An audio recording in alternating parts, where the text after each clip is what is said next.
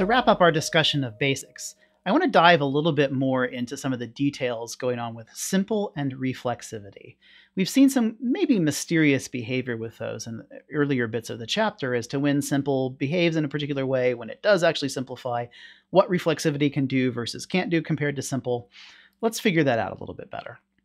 I should say in advance that this is going to dive a little bit more into some theoretical programming languages material that is not explained in the textbook and that I won't have a lot of time to dive into here myself. I may have to gloss over some bits of it, but I hope it gives you a little bit more insight into what's really going on inside of Coq. To begin, let's back up a little bit. We've learned a fair amount of Coq syntax in this basics chapter. It could be a little bit overwhelming at first, but one thing that might help is to start dividing it into your mind into three pieces. In a way, there's really three different languages you're learning all at once when you're learning Coq. And those three languages are the vernacular, Galena, and LTAC. So I've mentioned the vernacular before. That's where files get their .v extension. And these are these capitalized keywords that use to give commands to sort of change what Coq is doing. You can say check in order to tell it to run a command to type check something. You can say theorem to state a theorem and then to later on enter proof mode, and then later on after that finish your proof mode with QED. Right? So these are kind of the large level building blocks of how we interact with Coq. Diving down a bit though is Galena. Galena is the functional programming language and logic, it's possible to look at it both ways, that is built into Coq that we've been using to write code with and state theorems with. So when we wrote code, for example, to implement negation of a Boolean, or the less than equal to function on Booleans, or the even function on natural numbers, all of that, we were writing code in Galena.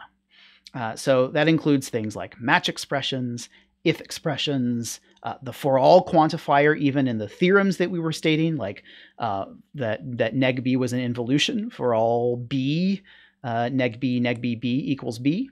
Right? So that is a piece of the syntax that we use for writing down both logical statements and programs. There is a deep sense in which the notion of types of programs and formulas that we're writing down in logic are really quite much the same thing. And so it's not surprising if you know that there should be a similar syntax for both of them. That's why Galena unifies them. We'll dive into this much later in a chapter titled Proof Objects. The third piece of syntax we've been learning is LTAC, the language for tactics that is built into Coq. And we've only seen a little bit of this so far. We've seen some tactics like intros, Simpl, reflexivity, and destruct. By the way, we've also seen bullets. That would be another example of LTAC, how we're structuring our proof into sections. Curly braces would fall into that as well. Okay, so you might have the feeling that it's just sort of like random tactics go, or button mashing on your video game controller at this point when you're using things like Simpl and reflexivity and rewrite.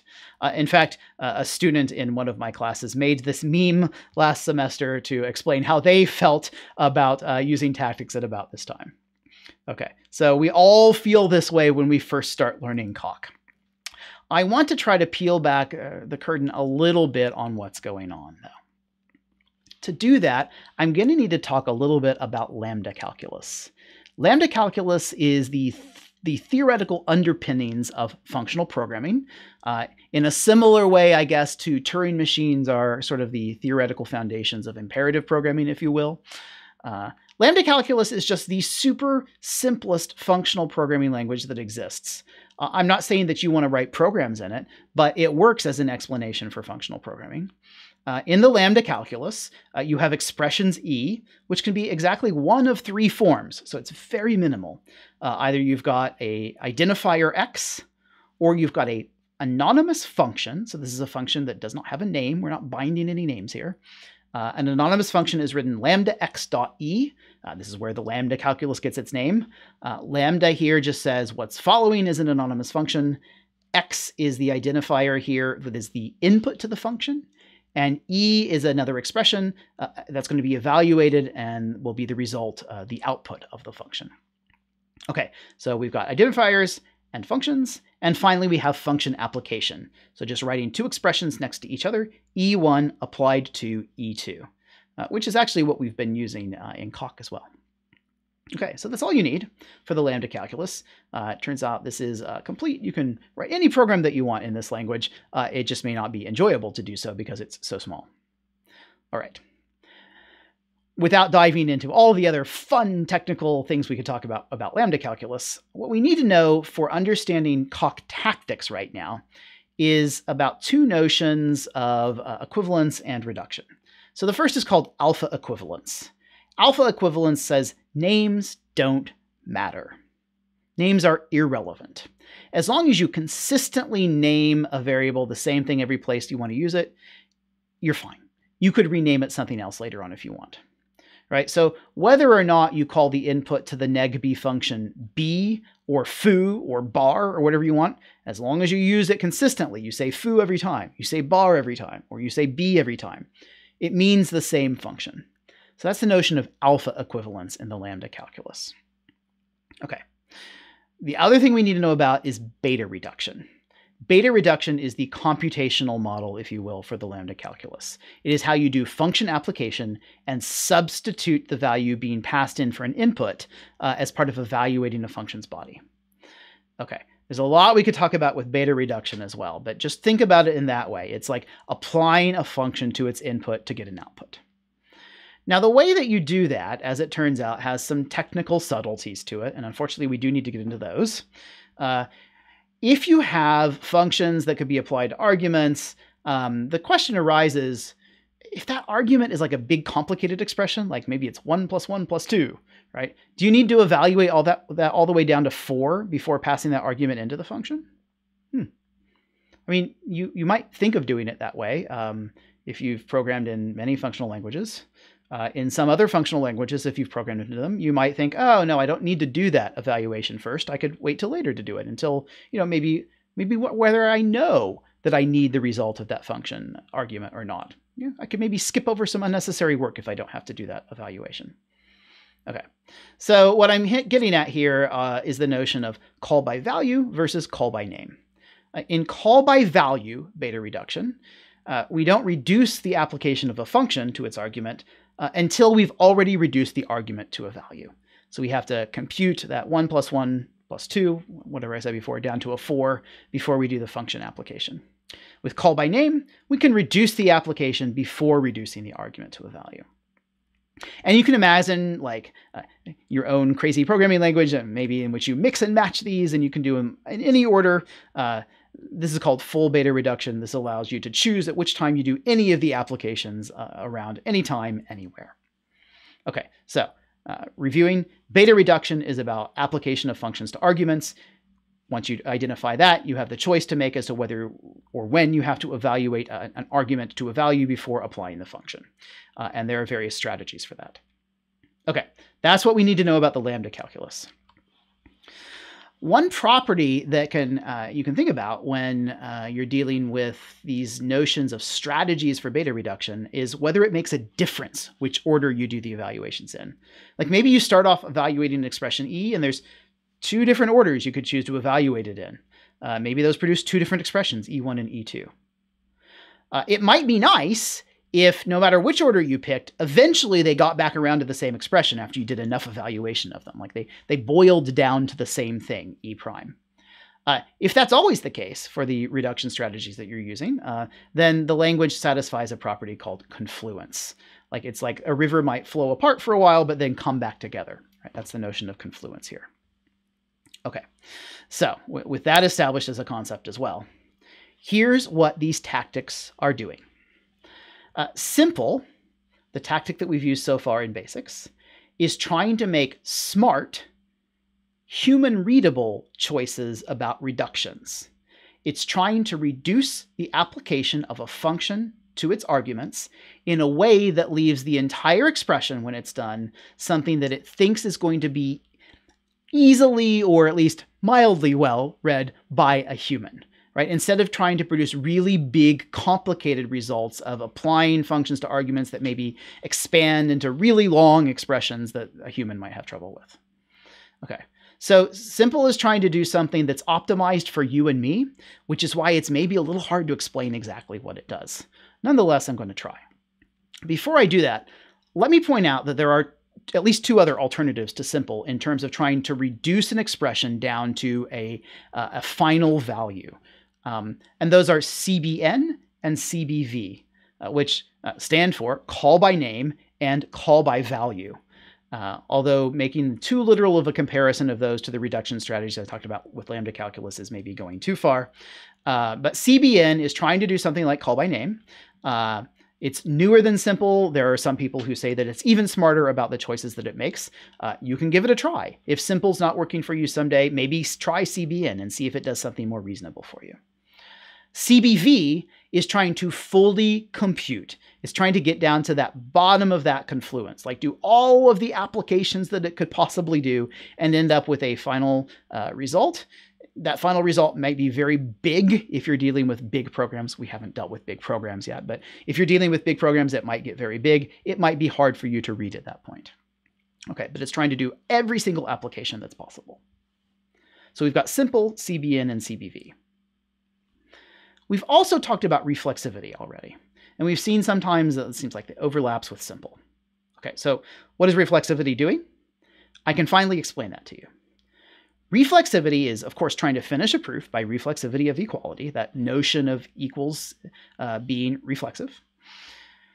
And what it's actually doing is if you want to prove that E1 equals E2, and you use the reflexivity tactic, reflexivity as a tactic is going to fully reduce E1 and E2. It's going to fully compute with them like CBV would do. And then it's going to check whether the results are alpha equivalent, whether they are the same expressions up to consistent renaming of variables, of identifiers. If so, then reflexivity has succeeded as a tactic. It solves that goal for you, and it will tell you. Otherwise, it's going to fail. Okay, I'm actually glossing over one tiny technical detail about other ways it can, one other way it can succeed in another kind of equivalence. But if you really want to know about that, read the manual entry for reflexivity. Okay, this is why it's never necessary to do a Simpl before a reflexivity. Why? Because Simpl is trying to do some reductions. It's trying to be smart about which reductions it chooses. It's trying to only do those that's going to leave an expression that's human readable. But reflexivity is just going to bring like the big hammer to it. It's going to be like, no, I'm doing all the reductions all at once here, and then I'm just going to compare for alpha equivalence. Okay? So that is why you never actually need to do a Simpl before reflexivity as far as like satisfying Coq with the proof. On the other hand, it may help you as a human to do a Simpl first, because then you'll get to a place where an expression is more readable to you. Maybe you didn't even realize that like the two sides of the equals were the same thing, or were going to be the same thing eventually. You needed to see the Simpl as a human to figure that out. We humans are simple, I guess, that way. Okay, so that's reflexivity. Now, to explain what Simpl is doing, we need to know a little bit more about Galena.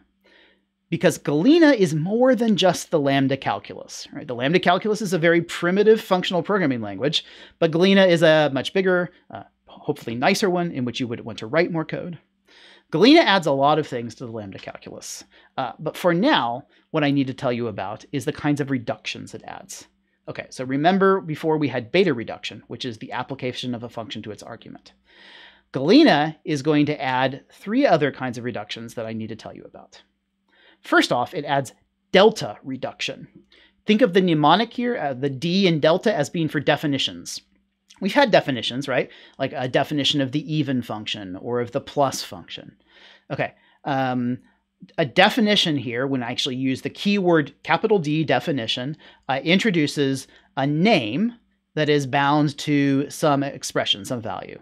Maybe it's a function, maybe it's just a very simple value. Delta reduction is the process during computation of replacing a name to the value it was bound to by that definition. Okay?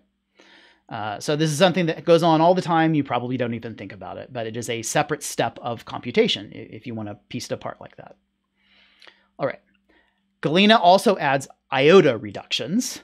These are for inductive types. So the mnemonic there would be the I in iota is the same as the I in inductive. Okay, so iota reductions are about doing pattern matching and recursion. So we've written those kinds of functions already, right?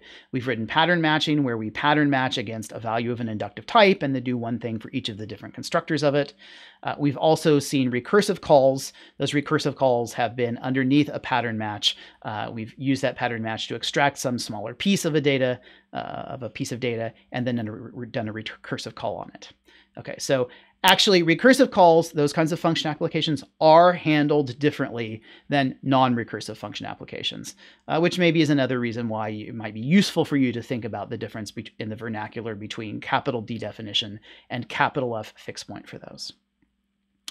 All right, so that's iota reduction. It's for these inductive types and values and computations on those.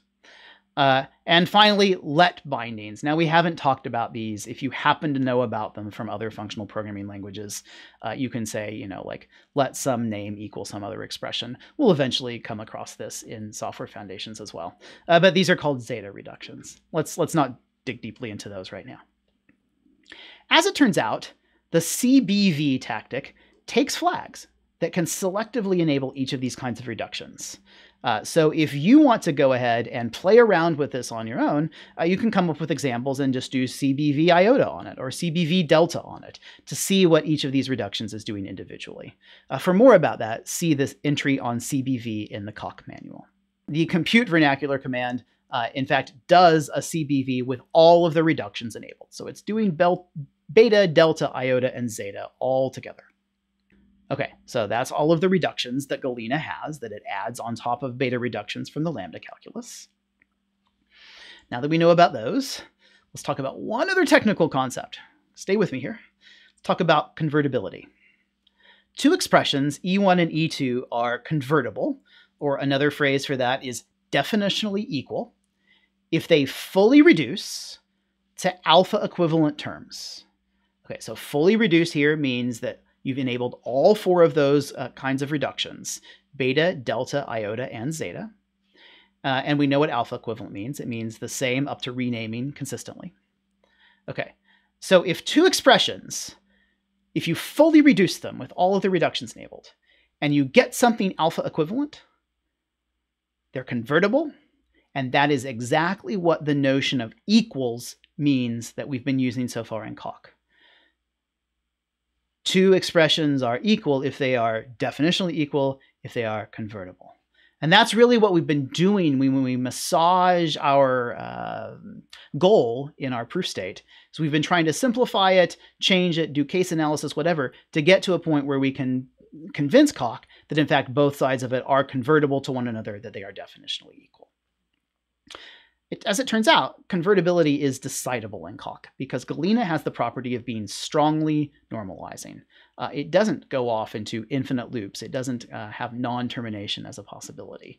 That's something we'll explore a little bit more as we get further into software foundations. But this is exactly what reflexivity, you can think of it as doing. Reflexivity is deciding whether two terms are convertible to one another. And that's why it's always able to succeed or fail on the goal that you're able to give it. Okay, now we can talk about Simpl at long last. Okay, what does Simpl do that's smart? Roughly speaking, this is as close as I can get with what we have covered so far. Simpl does a full reduction of the goal that it's working on, except that it won't reduce sometimes because it thinks it would make the term too complicated for a human. Which is to say, it won't delta reduce unless an iota reduction is immediately triggered. Okay, so if you can remember what delta and iota mean, that's great. If not, here's a rough paraphrase of what I just said. Simpl does full reduction, except names won't be expanded to their full definition unless doing so causes a pattern match to simplify. Why? Because in general, perhaps, expanding a name might produce something, might change something that's very small, a very short identifier, to a very complicated expression that it was defined to be. Simpl is going to refuse to do that unless a pattern match will immediately simplify right after that, right? Which means there's a hope, therefore, that you've made progress on understanding what the expression really means. Okay. There's one other piece to this, though, which is, as I mentioned earlier, Reduction of a recursive function call or function application is actually considered to be an iota reduction, not a delta reduction. Sorry, not a beta reduction. Right? It's iota because it's about an inductive type. You're doing a recursive call on that inductive type or on a value of that inductive type. Okay, so going back to this again, Simpl does full reduction, except it won't delta reduce unless an iota reduction is immediately triggered. Specifically, what that means for recursive functions is a recursive function application is not going to be expanded. You're not going to expand the name of that function there to its definition, unless doing so actually causes that function application to simplify. Okay, so now if you go back to places where you thought maybe Simpl was going to work and it didn't do anything for you, it's generally going to be because one of these two things got violated. Either it required you to expand a recursive function, but actually that didn't cause anything to simplify. So Simpl was like, nope, not going to do that. Or Simpl didn't do what you thought it was going to do because expanding a name didn't cause a pattern match to immediately simplify. In which case it was like, nope, I'm not going to do that. I think that would just make the expression more complicated rather than easier for a human to read.